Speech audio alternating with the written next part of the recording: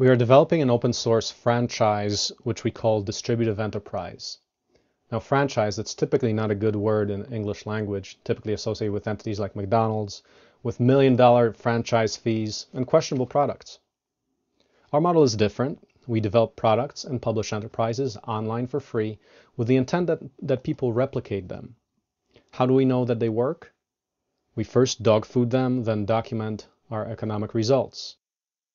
At Open Source Ecology, our full-time job is open source product development, and the last phase of the development is productization. That means developing some way that the open product has a viable enterprise model for its production.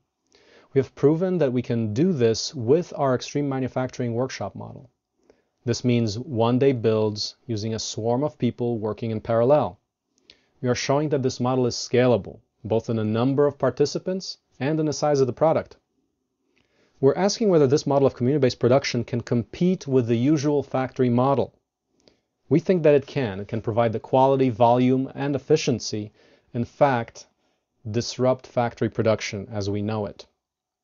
Help us refine this model and our assumptions by filling out the Distributive Enterprise survey, and we're doing currently beta testing on this with the 3D printer, which is a mature open source technology.